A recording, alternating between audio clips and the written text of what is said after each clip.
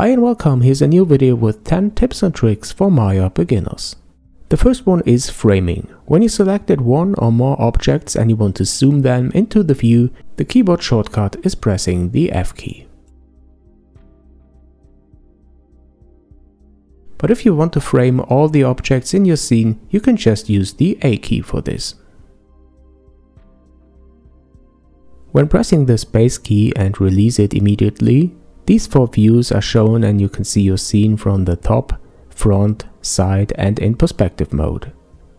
If you hover over a particular view, you can zoom, pan, rotate as you like, and if you press the space key again for this view, it is maximized. Then press space again to return to the 4 view mode. If you have lights in your scene like this area light here and you want to see a preview of the lighting in your scene, press the 7 key to activate this display mode. When you press 5, you go back to the shaded display mode without lighting, and by pressing the 4 key, you switch to the wireframe mode.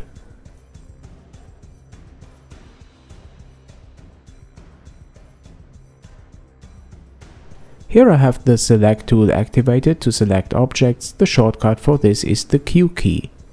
To change to the move tool, press the W key. The shortcut for the rotation tool is the E key, and the scale tool can be selected with the R key.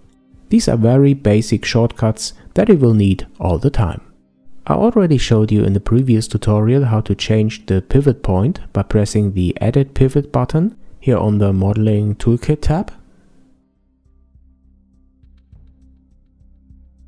But there's also a shortcut for this, and this is pressing the Insert key for activating the Edit Pivot. Then you can again set the pivot point as you like and press Insert again to apply it. And an even shorter way is to press the D key, and while holding the D key, click somewhere to set the pivot point, and when you release the D key, you leave the Edit Pivot mode. For duplicating objects, there's a very simple and intuitive shortcut. It is pressing Ctrl and D. But there's also a duplicate special item here in the Edit menu, and when you open the options for this operation, you have some really cool features, like defining the axis for which you want to duplicate the object and the number of copies you would like to create. Then press Duplicate Special and here's the result. In the last video I had some difficulties selecting a vertex because the Manipulator Gizmo was in the way. A solution for this is to scale the Gizmo by pressing the plus and minus keys on the numpad.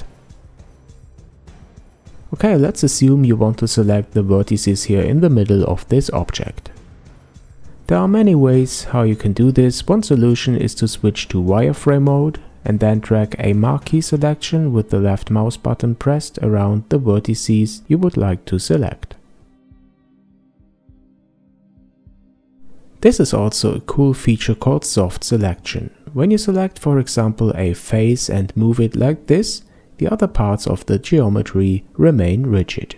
But when you press the B key, you activate a soft selection for which the connected polygons are taken into account when transforming the selected parts. You can change the size of this area when holding the B key and the left mouse button pressed and moving the mouse.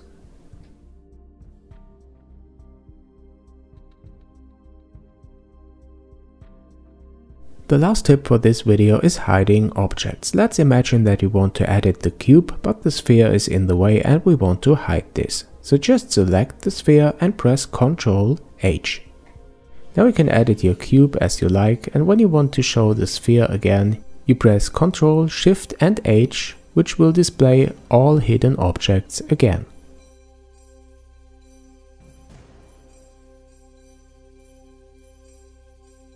But if you want to show a particular hidden object again, you can activate the outliner with this button here on the left, then select your hidden object, which is grayed out in the outliner, and then press Shift and H.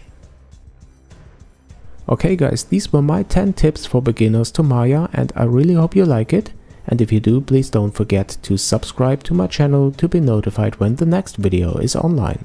Thanks for watching this and thanks for your support if you already support me on my Patreon, and come back soon to JNM.